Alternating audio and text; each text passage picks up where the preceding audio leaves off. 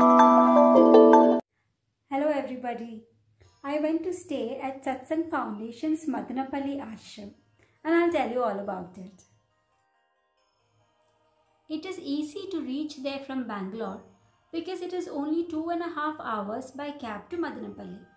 You can actually see the change in the landscape with plains giving way to rocky hills.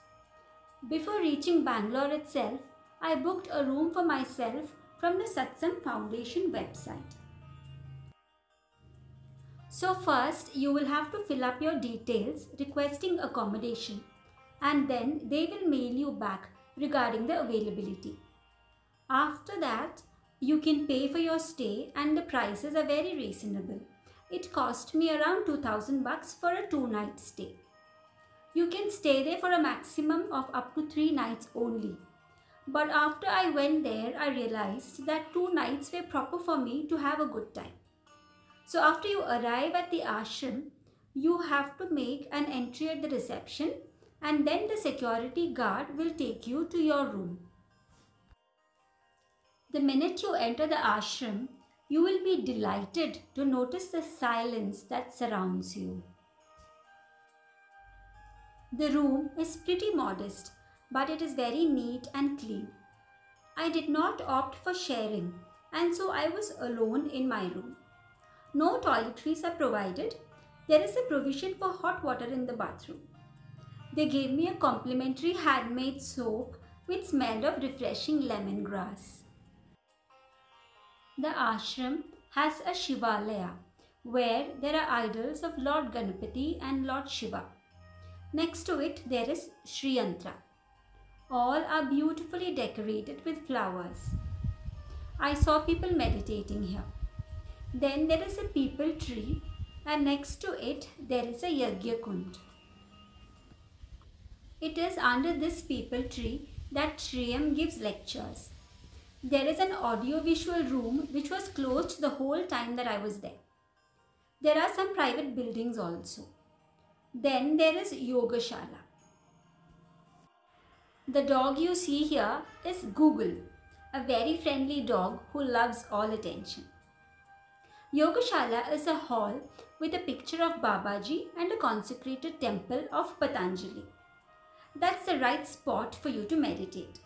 When I went, there were a few people doing yoga, Kriya Yoga, etc. I have never met sriM and therefore I have not been initiated. And so I spent my time mostly doing hum saw and other kinds of meditation. There are mats placed on a table for you to use while meditating. They have also mentioned some important details about yogic way of life on chart papers stuck on the wall. Details like what food to eat and what to avoid, all these things are provided.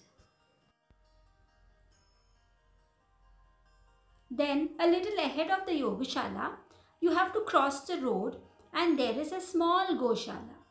The cows there are very cute. There was a naughty calf also. I was told that they won't do any harm and so I could pet some of them and it was a very loving experience for me.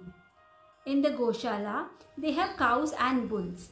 In many places I have seen families taking care of only the cows and abandoning the bulls. So it is nice to see all of them being protected and well taken care of. Then there is a school for the underprivileged in the same premise. There was a shrine for Babaji, but it was demolished as they are planning to make it bigger. So as you can see, the ashram is pretty small and there is nothing much happening there. So you're all by yourself and so you can do whatever you want to do with your time here. I found it very relaxing to sit on the benches opposite the peepal tree. It is always windy there and so the trees made beautiful sounds, especially the bamboo tree next to the bench opposite the peepal tree. The air is fresh and very fragrant with the smell of different flowers. So you will feel like taking a lot of deep breaths. There is absolutely no noise other than that of the nature. The food is served strictly on time. It is basic food and you don't have to pay extra for the food. The checkout time is 10 a.m. in the morning. And the internet is bad there. And so it is like you will not waste your precious time here browsing. So no distractions at all from trying to find your true self that's deep inside your still mind. There are CDs and books of sriM which you can get from the reception. But I didn't want to go for it personally because reading is something that I can do at home also. I spent my time meditating and just reflecting upon life as such there. Just 700 meters from the ashram, there is a Bhuvaneshwari temple. I made a visit there also. There is a beautiful goddess there.